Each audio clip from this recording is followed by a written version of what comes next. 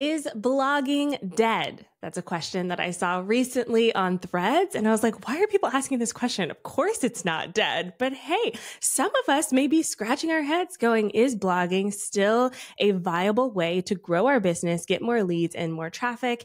And that's why I'm excited today to talk to KP and Jessie all about blogging and how to use it as a tool to grow your business. But first, a word from our sponsor. I've recorded over 300 podcast episodes. Yeah, it's a lot of podcast episodes, and I've tried a lot of different virtual recording studios, but my favorite has been Riverside. Riverside makes their virtual recording studio look so profesh. My guests love it. Plus, I also low-key love recording YouTube videos in here as well because it's so easy to use. My team also loves Riverside because it spits out separate audio, video tracks, making editing easy breezy, lemon squeezy. And if you want a little magic, they've got this tool called Magic Clips, which uses AI to take your video and turn it into perfect social media size videos. I'm talking vertical videos for TikTok and Instagram, Facebook Reels, all the places you can post these videos with the captions included. And you don't have to hunt and search for that perfect clip. So if you want to try this out for yourself, click the link that goes with this video, or if you're listening to the audio on the podcast, it's in the show notes, okay? Click that link, use the 15% off coupon code. It's Drea, D-R-E-A, and try Riverside for yourself. Thank you, Riverside. Hi, and welcome to episode number 323 of the Mindful Marketing Podcast. I'm excited to have KP and Jessie on the show. KP, Jessie, welcome. Hi, thanks so much for having us. Yeah, I'm excited to chat because I know blogging's not dead, but it is a question that keeps coming up time and time again. And I want to get pros experts like you on here to dash those sneaky little thoughts. But first, I'm curious about, well, first, let's start a little bit with your background. How did you two start your business? What is the origin story? So I started Inkpot back in 2020. And also this is KP speaking, just so that you guys can recognize my voice. But essentially, we both graduated in 2020. We all know how the world was back then. And honestly, on a whim, we moved out west. I had trouble getting a job and ended up just kind of stumbling into starting my own business after interning for an online course consultant, which was a lot of fun. And she kind of like showed me like, KP, you should totally just start your own business. Like you have enough skills, you can do this. So I started out actually as a social media agency and then kind of shifted into brand and web design and then eventually brought blogging into it. I got really, really busy about 2 years in, and Jessie actually had a full-time job at the time. And I was like, I need somebody to help me out. Like, I can't keep doing this on my own. Either you can come help me or I'm going to have to find help somewhere else. And that's sort of where Jessie ended up joining me and started doing a lot of website development. Okay. So Jessie, I'm curious, as someone coming into this, what's your experience been like? It has been one that's definitely interesting and not at all where I thought my life was going to be. Like coming out of college, this is not what I thought I was going to be doing. But it's been something that's been like super fulfilling and super fun. And every day is like a new day. There's new things to do. There's new problems to solve. And, you know, it's always a new adventure. And I've been able to learn so many things. Like I never really thought I'd be doing website development. I never liked writing throughout my entire like career in school growing up. So I was like, I'm never going to be a blog writer. Like, are you kidding me? Why would I sit down and write all of these things? And now I'm like, okay, blog post, 45 minutes out, done, like start to finish. I'm super confident in it. I know all the ins and outs of it. Like I've been able to kind of pick it up. So it's been really fun being able to constantly pick up new skills and learn new things and kind of adjust as things change and grow in the market and in the industries and with Google and all of these other things that just keep getting thrown out there. So it's definitely something that I absolutely love doing, and I couldn't imagine doing anything else now. If you told me I would be a podcaster, for instance, like, 10 years, 15 years ago, I'd be like, but what would I talk about? And now, 320 episodes later, I'm like, I could do another 320. Like I could do this all day. So I think sometimes it's like finding the space where you feel most confident and comfortable, and then it's easy to show up that way. All right, so let's talk about blogging. You said you recently brought this into the business, into the agency. Why blogging specifically? Like, what sparked interest in this content marketing strategy? So I started my first ever blog back in 2012. I had a book review blog. Publishers would send me books to review when I was like 14. It was around the time of like the Hunger Games craze, if anyone remembers that. And I used to get really into like just reviewing books and putting my thoughts out there. Blogging was very different back then. You could pretty much treat it like a diary. Now it is very different. The whole landscape with blogging has changed a lot. But essentially, we studied abroad in 2019. I ended up turning that blog into a travel blog. And then I always have kind of been like running that as an extra business on the side because it does kind of bring in some income, but nowhere near like what the design work does. So I was like, I wonder if there's a way to combine both of these. So then a few years ago, I want to say it was the beginning of 2023, we ended up adding blogging into our services.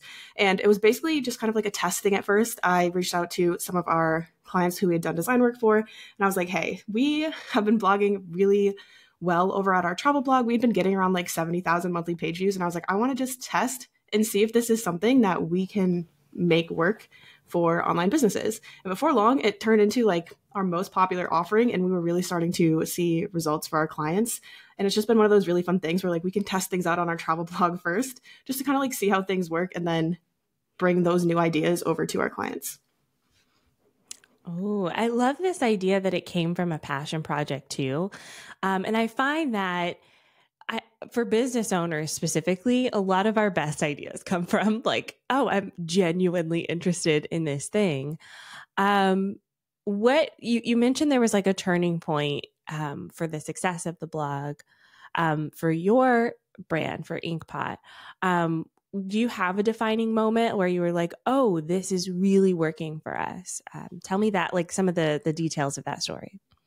I think the biggest thing for us was switching to what we always like to call the keyword first method. So we had put out so much stuff on the travel blog, like a ridiculous amount of content that just wasn't really doing anything. And eventually we were like, okay, let's take a look at keywords and actually look into this. And basically in the SEO world, the second we started doing keywords, obviously it takes a while for everything to grow with SEO on Google. So it's not actually the snap of a finger. But once we started using keywords, we started to see that growth. And we were seeing people coming in. We were starting to rank better on Google. We were starting to see ourselves, very easily ranking on the first page or even getting up to the #1 spot on Google with our travel blogs. And I think, and even with like Inkpot kind of bringing that into the Inkpot blogs, I think that was really the big turning point of like, okay, we're not going to sit here and essentially what feels like waste our time writing all of these posts and putting out all of this content without actually knowing if someone is searching for this and if we even have a shot at ranking for it on Google. Because some of the things we were going for too, I think where we were at the moment, we just had no chance of ranking for it because everyone else ranking was just had so much more authority and, all of the kind of factors that go into ranking, they were just so much higher. And we were like, we shouldn't have done that yet. We could have like waited and built up a little bit and then done it and had a really good chance of ranking. So I think taking that kind of keyword first approach and doing the research, taking time to understand what makes a good keyword, what to look for when you're trying to figure out if you can rank, if you can't rank, and then bringing that into the blog post is really the turning point of, okay, we're just putting content out and now we're putting content out that is actually getting us something in return. Yes, I love this keyword first approach. I think it is very different though from what blogging was back in the day, like back in my day. So I started blogging in 2004 and it very much was like basically the evolution of LiveJournal, right? Like we were still posting our little thoughts and it was very much like a diary experience. And I distinctly remember starting to follow specific bloggers because I would search for specific topics and then be like, oh, I want more on this topic. And then I'd become a super fan of specific bloggers. One that comes to mind is The Skinny Confidential. This was like a huge blog back in the day. I think she's still doing it now. A huge blog back in the day that I distinctly remember being like, oh, I'm refreshing her website to see when new blogs come out.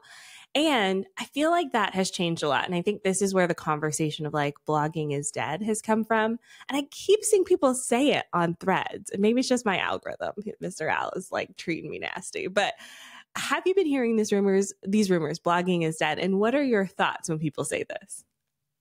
Oh my gosh, I see those threads all the time too. I don't know where they're coming from. I don't know who started this rumor, but it is so not true. And our favorite like sort of example of that is last time you were wondering what to make for dinner, you were looking for a certain recipe. Odds are you went to Google and ended up on somebody's blog to learn how to make that thing for dinner. So 100% not dead at all. That's how I make like 90% of my stuff. My husband always teases me because I'm like, I'm going to make this for dinner. He's like, haven't you made it before? I'm like, yeah, I need the recipe though to like guide me. Otherwise I'm clueless on what's to happen next. But I think it's a frustrating conversation because as marketers, I can see through it. I know that the person saying blogging is dead is then going to be like, and here's what you should do, buy my thing, right? I can't be alone in this, right? Do y'all see this too? No, absolutely. I feel like we see it all the time. And a lot of the times it can end up being like, buy this instead, but it's a very short-term marketing thing that might get you quick results in the second, but it's not going to do as much for you long-term. And you're going to be constantly involved with it and having to like show up every day or put a lot of like here and like constantly working and like burning yourself out doing it. Whereas blogging, you can take that same effort that you put in at the beginning, write the blog post, make sure it's optimized, make sure you're actually targeting keywords. And that's going to continue to grow and kind of help you and sustain over the course of the next few years. I think also the waiting period is what gets a lot of people of like, you're not going to post a blog post and instantly have it rank.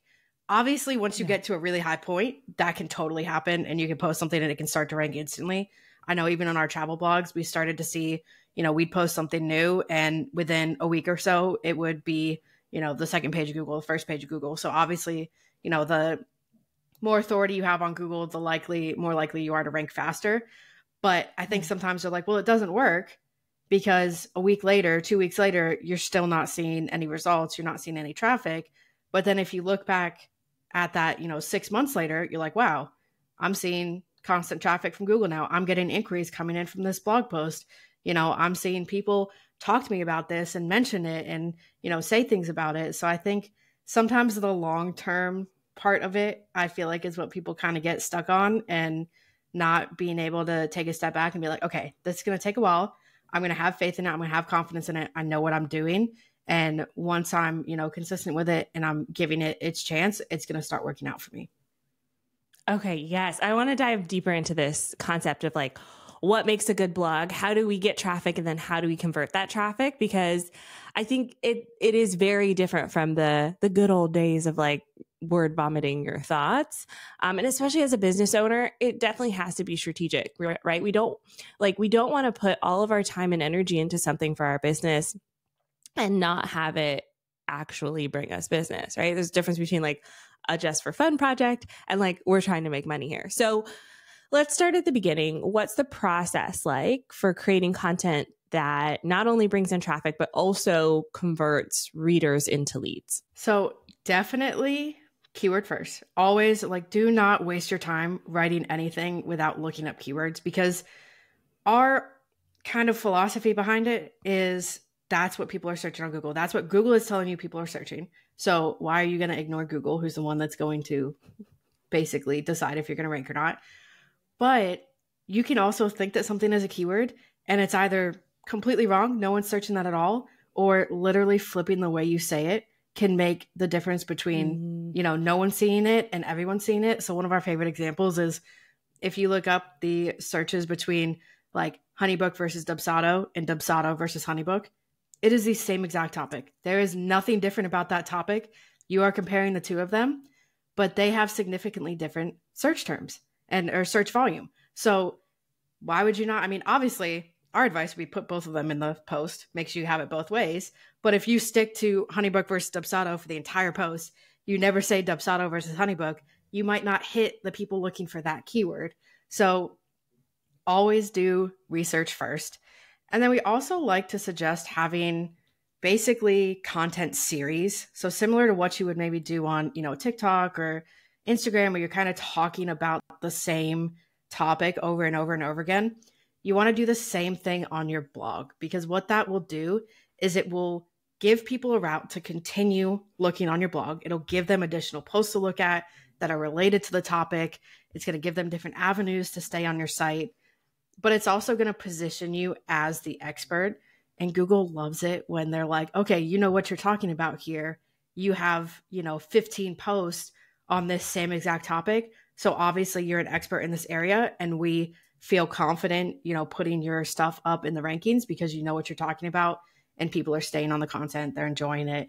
They're, taking it in. So I think we always like to kind of think about what are, the main pieces of your business or the main things that you want to promote.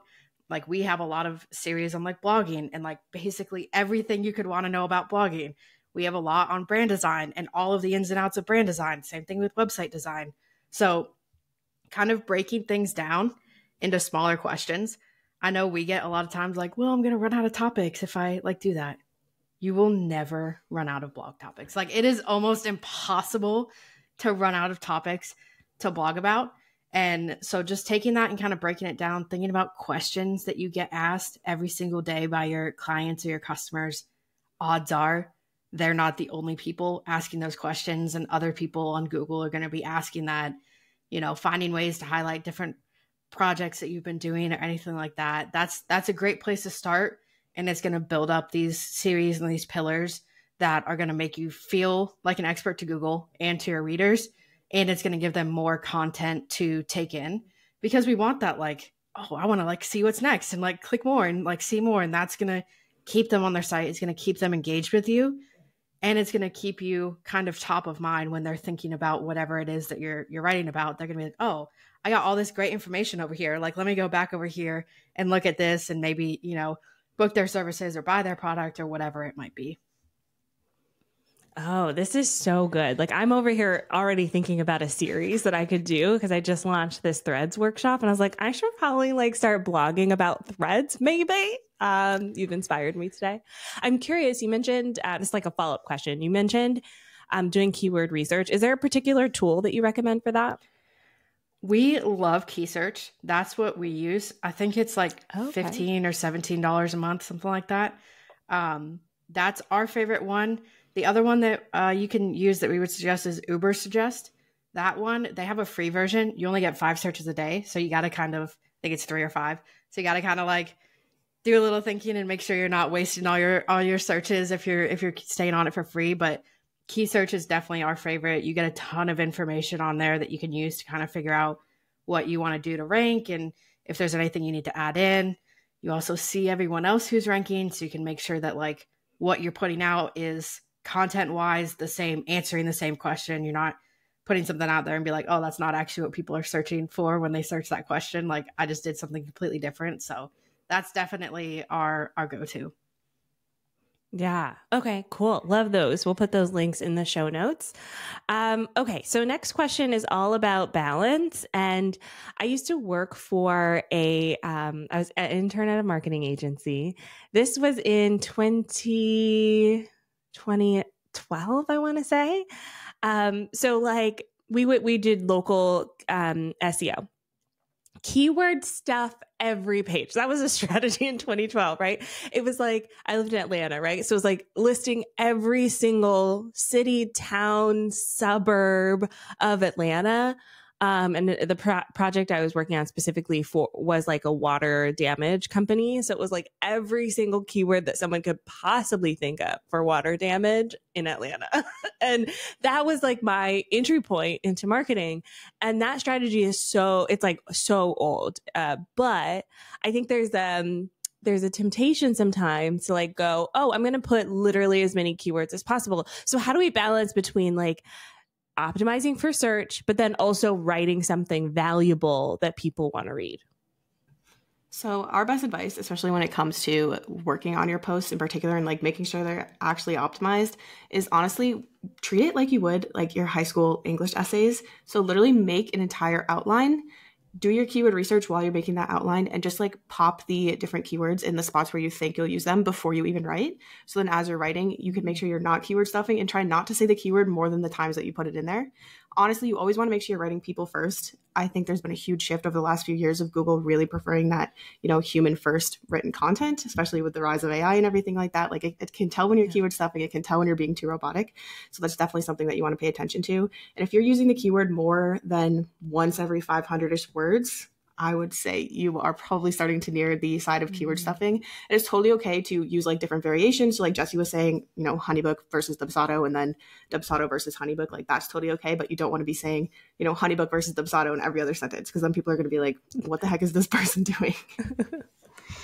Right. I've definitely read articles like that where I'm like, I don't even understand this one because it's just a bunch of the same words over and over again. So yeah, I love this human first approach. I feel like honestly, all of marketing is this way, right? It's the human on the other side of the screen is the one going to be making the decision. So we kind of got to keep that in mind and also be strategic about it, which I love.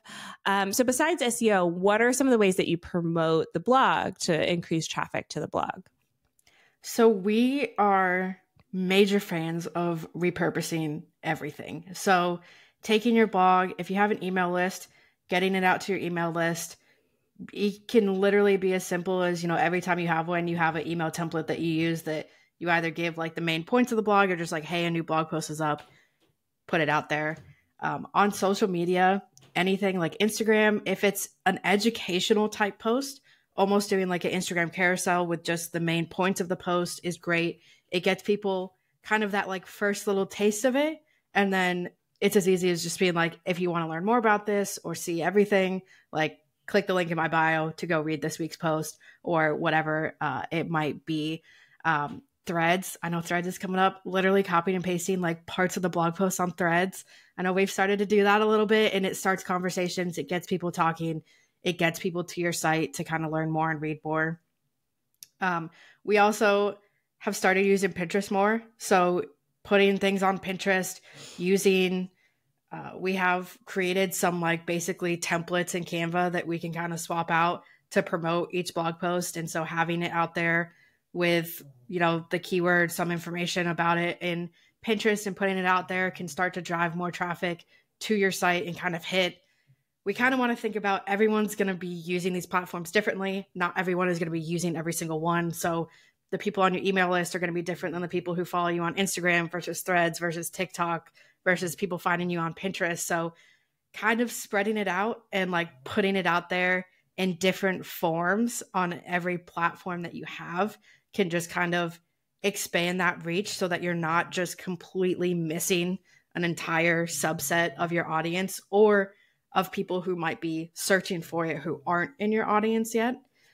If you do use like TikTok or even YouTube Shorts or anything like that, literally taking pieces of the blog post and just like face to camera, saying it out loud, talking about it, and then, being like, if you want to learn more, like go here. So that's kind of a great way to do it. And also all of these social media things can start to get you traffic to the post a little quicker while you wait for, the SEO to kind of take effect and Google to kind of pick it up and it to start rank. So it's a great way to get eyes on it. The more eyes you get on it and the more Google sees people like constantly going to it too, it's going to just boost your authority, and Google might be like, okay, this is obviously something people want and like, and it's something that can be trusted. So, we're more confident ranking it higher, knowing that it's going to be good information. So all of those kind of can work together, but like it takes no effort at all to take pieces of it and just copy and paste it or say it in front of a camera or, reword it slightly and put it out on all of these different places. And I know sometimes we've had people be like, well, yeah, but what if people are seeing it like 7 different places? They're going to get bored of my content if they're constantly seeing the same thing. And my philosophy with that is if they're seeing it on your blog and Instagram and TikTok and your email list, like they're obviously a fan of yours and they're not going to be mad that they're seeing your face pop up or they're seeing your content. So it's not going to affect you. Yeah. The super fans. I love that too, because I love repurposing. Okay. Like if we work hard on this blog post, we're going to share it out as much as possible because we want everyone to see it. And sometimes people see it once and they go, oh yeah, I need to read that. And then, life happens and they're suddenly on a different app or scrolling somewhere else or like chasing after their dog. And then they need to see it again to be reminded, oh yeah, I meant to read this blog post. Let me go read it. And so I love repurposing, and the big brands do it too. So we can do it as well. But you mentioned this kind of like momentum that builds up, right? We share it on social, we get the initial traffic, and then Google picks it up. So let's say all of that's happening and we're seeing the page views go up. How do we keep that going once the post is published? So I think one of the biggest things is that it's not going to be just that singular post. So like, it's the same thing as, you know, one of your TikTok videos being picked up. That can be great, but it's not going to mean that your whole following is going to change overnight. You're going to, you know, all of your videos are going to be super successful, and like, you don't have to put any effort into anything, and they're all just going to like skyrocket immediately. So part of it is going to be constantly putting out more content, new content that is valuable content. The more Google sees it, the more they're going to trust you, see you as an authority. The more even like your regular website pages can start to rank. So it's not just people getting to your blog, it's people also getting to the other pages on your website, which is great. But when it comes to that specific post too, one of the other things that we've seen is going back to it and making sure that it stays updated. So especially if we're looking at anything that is time relevant, anything that has to do with technology, anything that has to do with like buying practices that might be changing over time, all of those things, you know, we can look at Threads wasn't around, like last year, but now it is. Yeah. And that's a huge thing. So we want to look at what we're actually putting out, making sure that the content is still relevant to whoever's going to be landing on it today. Because the last thing that we want to do, and what can actually start to hurt you, is if you put something out, you never touch it, someone gets to the post a year and a half later, and they're like, this is all completely useless. Like, this doesn't even exist anymore. There's something that's totally different. There's an entirely different way to do this now. So making sure that we're going back to the content, we're updating it, we're adding anything new that comes in, we're adding any new personal experiences or takes or anything like that. Google loves when you're like, I'm the expert at this. Here's why. Here's, you know, what I've seen work. Here's what I've seen hasn't worked. Here's why I love doing this, in a way that's still focused on informing the reader, because we never want to make our blog posts all about us or all about our clients. Yeah. We want them to be informational, but making sure that they stay updated and you're still consistently putting out content throughout the duration of, you know, hopefully the rest of your business. We would never suggest stop, like just completely stop blogging. So yeah, just keep putting content out, and Google will continue to see you as someone who is putting out trusted information. My first thought when you're talking about this is like, yes, I understand that this is important, and it sounds like a lot of work. Like, I don't know if it's just like the season of life that I'm in, but as soon as you said that, I was like, oh man, I can already think of like 3 or 4 blog posts that I need to go and update now. And it sounds like a lot of work. Plus, I have this new thread series that we've just determined I need to write. So with all of that in mind, how I'm kind of skipping around a little bit in my questions, but how do we stay consistent with blogging and with especially updating the blogs, as you mentioned? So for updating the blogs, we actually recommend creating like your own sort of like spreadsheet on the back end, so that you'll always know like when you publish posts, when they're like due to be updated. So we actually do this in Notion. We like love Notion. We use it for everything. But we just basically, every time we hit publish, it's just like kind of in our post-publish process to go in there, add it in. We like categorize it and everything, just so that we can have really cool views and kind of like sort things if needed, like on the back end. And in there, we'll just kind of like put like a preliminary date for when we think that we should go and check it, just so that we are kind of like keeping it top of mind.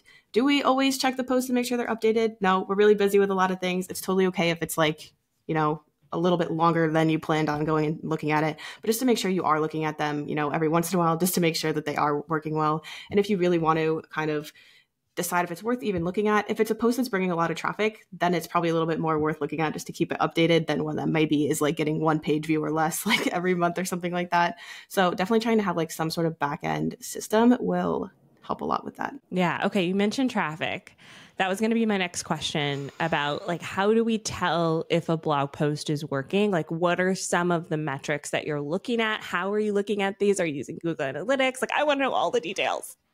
So yes, if you do not have Google Analytics and Google Search Console set up, stop what you're doing right now and go set them up. It literally takes like 5 minutes They're free, super easy, but it gives you so much information and details that can help you figure out what's working, what's not working, what's ranking, what's pulling in traffic, everything like that. So Google Analytics will give you an insane amount of information that can feel very overwhelming at times because you're like, I don't even know what all of this stuff means. Like, this is very overwhelming. One of the biggest things that we look at there is just your views. We kind of look at it over the past 30 days. So for our monthly blogging clients, we'll track their analytics and kind of look at it over the past 30 days and see how it's growing as they start to get, 4, 5, 6 months into this, when we start to kind of see those SEO metrics take off. So making sure that you're actually getting views and kind of seeing that grow month over month. Google Search Console is really great because it will give you your traffic specifically from Google search.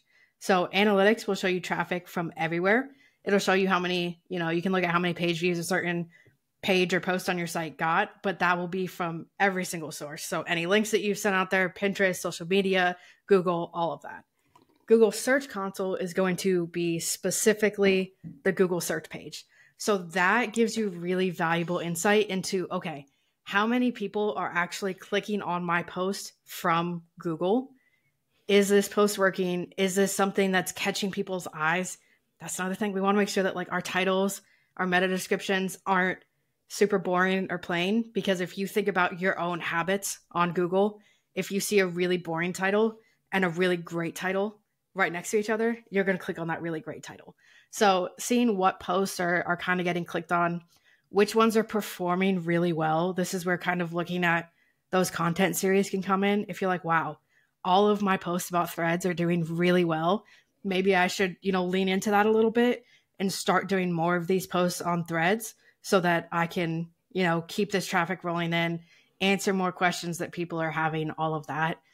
And similarly, if things aren't performing as well, you can kind of look at it and be like, okay, can I take a different approach to the next blog post that I write on this? Is there something different that I can say, or a different way I can say it to maybe see if that changes the, course of who's actually clicking on it, who's coming to the post, and see if that affects the traffic in any way. So both of those, like 100%, do not skip out on adding those in. And if you are a service-based provider who is, having people inquire with you on a contact form or anything like that, having a question that just says, where did you find me? And including like Google, SEO, blog, one of those, all of those with like slashes in between, whatever.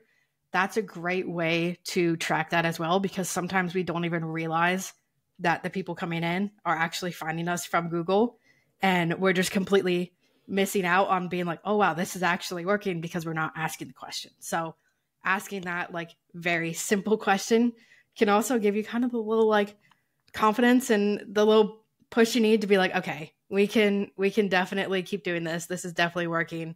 Our clients always get super excited and will message us and be like, I just had another person come in and say that they found me off this blog post. Like, this is so exciting. So it's definitely something that makes blogging feel more worth it, because you see that like actual conversion of they landed on my blog post, they inquired with me. So definitely something we don't suggest skipping out on with that as well. Yes. Those when people fill out the form and they're like, how did you find me? I'm always pleasantly surprised. Like, I know I shouldn't be, but I'm like, it's working, like I love seeing people like, I found you on Instagram, or I Googled you, or, my friend told me about whatever it is. I'm always like, yes. So I love that option too, to like prompt people to say, how did you find me? So that you can know that it's working. I love that. So speaking of what's working and what's not, has there ever been a time where something you tried with blogging, a strategy that you tried, didn't work as expected? And tell me about it. So one thing I will say, we tried this internally on our travel blog. We have never tried it on Inkpot's blog or any of our clients' blogs, but when AI first came out, it like kind of exploded in the travel blogging side of things, like almost a year before it started to kind of really pick up in the business world. And so we tried writing, just like having AI write a post and just putting it out there to see what happened. and it did not work. It was not great. Like copying and pasting a post from ChatGPT, or I think at that point we were using Jasper, any of these AI tools, just copying and pasting, it's never going to work. Google is getting better about picking out what's AI and what's not. And people are getting better at picking out what's AI and what's not. And that's really the kind of big point of that, is we want to make sure that people aren't like, this was written by AI or a robot, and are there even any real thoughts in here? So I will say, like, we even tried to optimize it with SEO when we would like add in keyword. No, it didn't work. It's never something we've tried on Inkpot or our clients' blogs, because we're like, this did not work on this travel blog, and like that's kind of our little guinea pig tester. So I would say avoid just having AI write an entire blog post for you.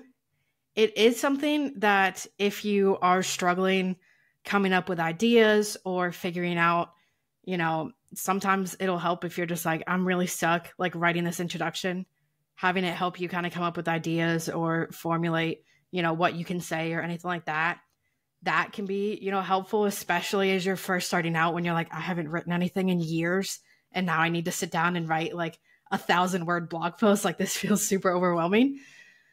But definitely you want to make sure that everything is your own words, your own content, your own thoughts.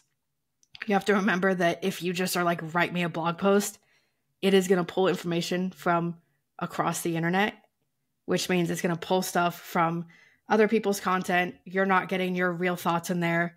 It might be, you know, some things that you would say anyway, but you want to make sure that it's all your thoughts, your ideas, making sure that you're putting your own personal experience in there. That's what's going to rank. That's what people are going to connect with.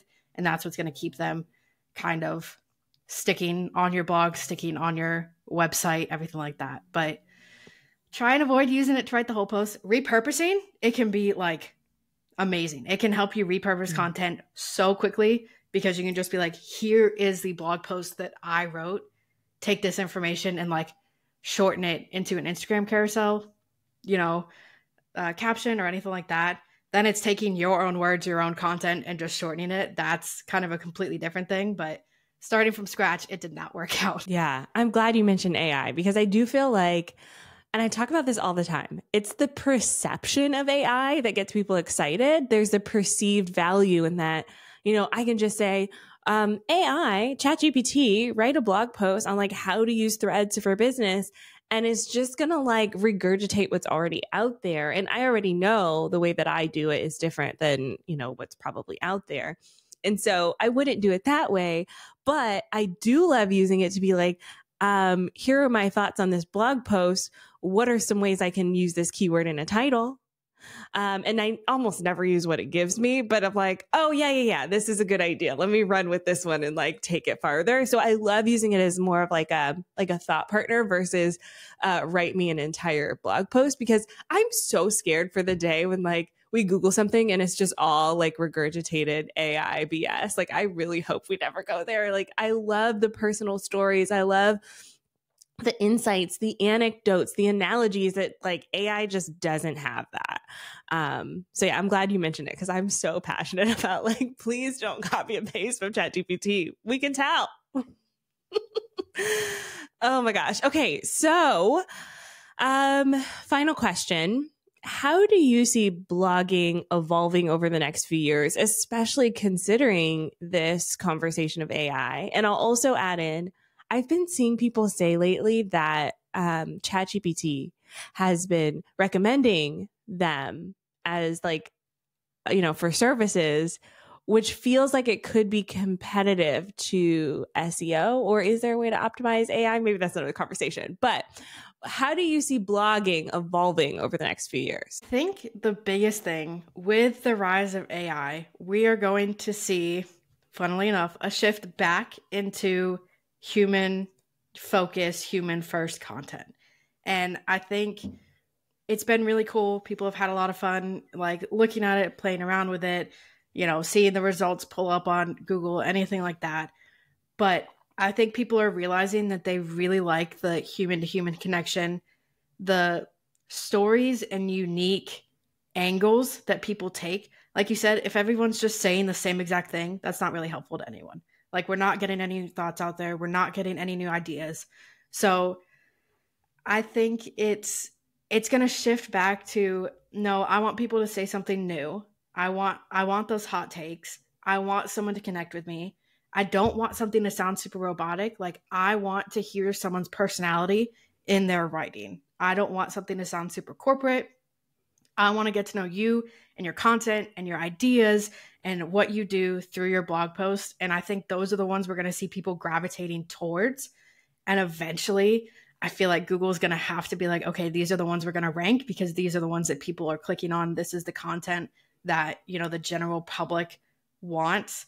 And I know for a while, we kind of saw this a little bit for a while. I don't know if anyone noticed, but like Reddit started showing up at the top of rankings in Google. And this was like a huge thing that Google has done like big updates over the past year. And Reddit started popping up to the top. Even if you didn't specifically search like Reddit, you'd ask a question and all of these different Reddit threads would come up. And part of it is that it's that actual like human people saying their opinions and being like, this is my experience. This is what I think. Here's my opinion on it. So I think we're going to continue to see that people are more and more leaning into like, no, I want to hear unique opinions. I don't want to hear something that I can go into ChatGPT myself and say, hey, how do I write a blog post? It's going to give me information. I want to know your secrets, your tips, your hot takes. And that's the information that I'm going to consume. Yes. I love that. I mean, honestly, that's why I love Reddit too. Is like, I don't want like a generic piece of advice. I want to like hear a story about someone else's experience. And also it feels less like someone's trying to sell you something when it's a personal experience, right? I think this just goes for anything. Would you, buy something directly from a billboard, or would you just ask your friend like, hey, what hairstylist do you use? And so I feel like there's something to that, like, casualness, and personal experience that really can make the difference. So I'm excited about the future of blogging. I love the diary blogs, by the way. I love being nosy. Give it all to me. I love it. So I'm really excited about that. Okay, so you have a freebie for those people who are listening who are like, yes, I'm here for blogging. Where do I start? You have free blog post ideas. Tell us about it. So this is 123 blog post ideas for creatives to kind of get you started, get the juices flowing. I know that's normally the part that, we've seen our own clients are like, this is great, but I just don't know where to start. I don't know what to write on. I don't know what people want to see. So this is kind of your way to be like, okay, look at all of these topics that you can write about. Like, people are looking for this stuff. Take this, put your own spins on it, kind of apply it to your own industries and take the content however, whatever direction you want to go in it. But it's really a way to get the ball rolling and get you writing, because when it comes down to it, the sooner you start writing and publishing posts, the sooner it can get picked up by Google, the sooner it can start ranking. So we're always big advocates of just like, get started, get writing. It's going to feel awkward at first, but it'll get more and more comfortable. You'll get faster and faster at writing content. And at the end of the day, this is stuff that you're probably talking about on a daily basis. This is services that you provide on a daily basis, things that you're doing on a daily basis. So you're just writing about things that you're an expert on. It's going to take you no time at all. You already know the answers to all the questions. You're just writing it down on a page. So this will get you going, get you started, give you ideas so you can kind of run with it and finally start blogging consistently. Yes. Okay, y'all grab this link. I'm putting it in the show notes right now, onlinedrea.com/323. Jessie, KP, thank you so much for being on the podcast today. Thanks so much for having us. Yes. And thank you, dear listener. Before you go, I do have to tell you, I am speaking at the High-End Wedding Summit, which is hosted by Jessie and KP of Inkpot Creative. If you are a wedding photographer, this event is for you, specifically if you want to break into the luxury market. So join us for the High-End Wedding Summit to learn all about how to hone in your branding, market your services, and master your back-end systems to attract more high-end wedding clients. And I am doing a special session all about how to use the power of video to do so. Even if you're not a videographer, actually, especially if you're not a videographer, this session is for you. And the best part about this event is that it's completely free. I'll put that link in the show notes as well. And as always, if you're listening to this podcast, make sure you give us a 5-star rating on Apple Podcasts and Spotify. Helps keep us in the top 100 marketing podcasts. And that's all because of your support. I'll be back at you soon with another episode. Next week, we're talking all about podcast pitching. So stay tuned for that. I'll see you then. Bye.